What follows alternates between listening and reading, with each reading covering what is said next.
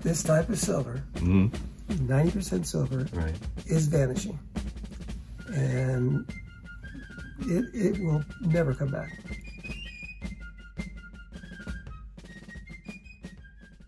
Hey everyone, thank you so much for watching Yankee Stacking.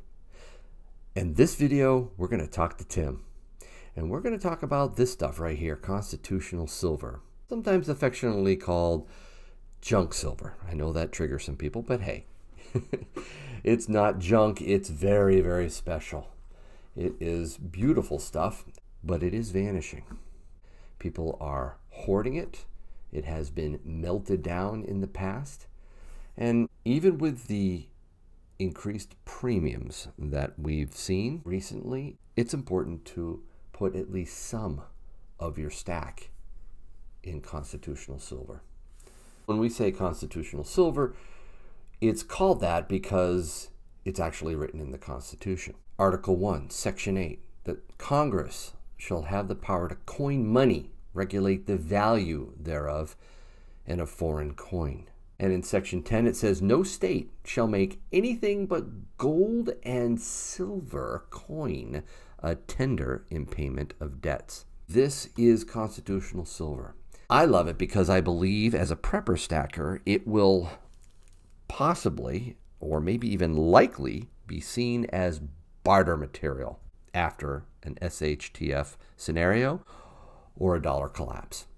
I'm also collecting silver for my son, little stacks.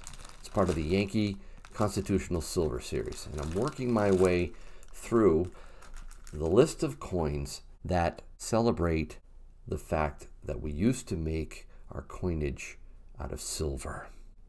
This is real money.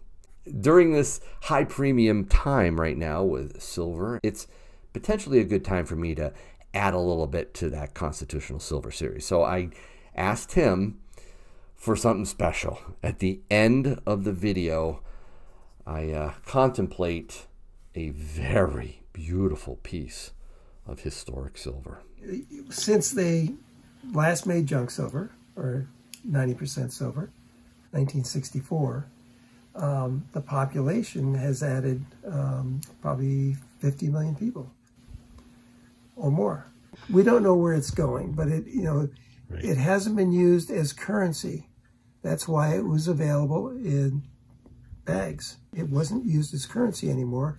We were using copper and nickel currency. But once it's back in the hands of the people who want to use it as currency, there won't be any available. They were making billions of pennies back in that period of time, but not billions of silver coins. If you look at the mintages, except for 63 and 64, where they boosted the mintage because they had to get rid of the silver that was on hand.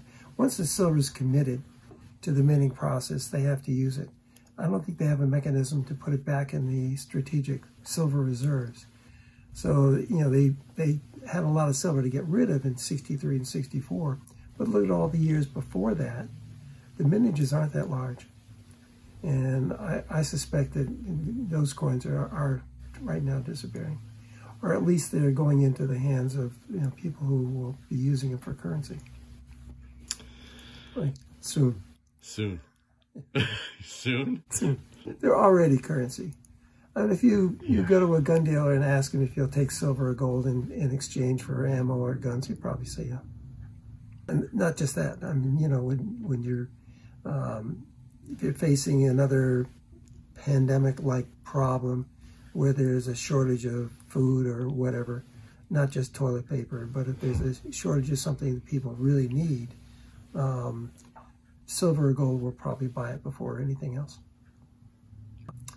And if they keep spending the way they're spending, the dollar's going to lose value. It's already starting. Well, as you know, Tim, I'm trying to get the next stage of the Constitutional Silver Series for my son, Little Stacks. I'm looking at this.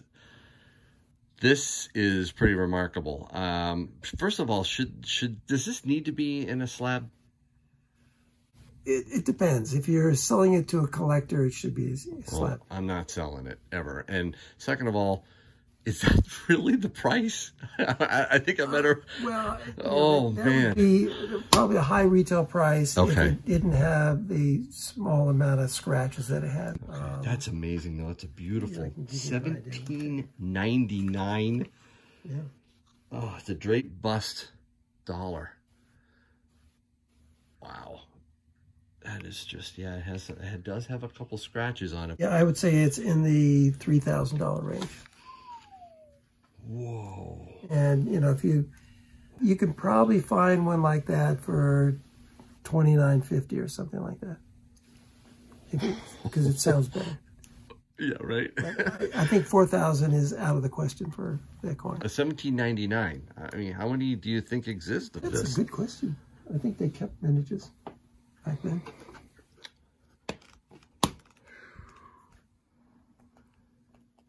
I guess you could call that some high premium silver right there, people.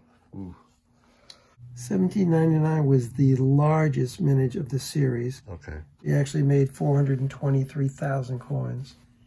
How many still exist? No way of knowing.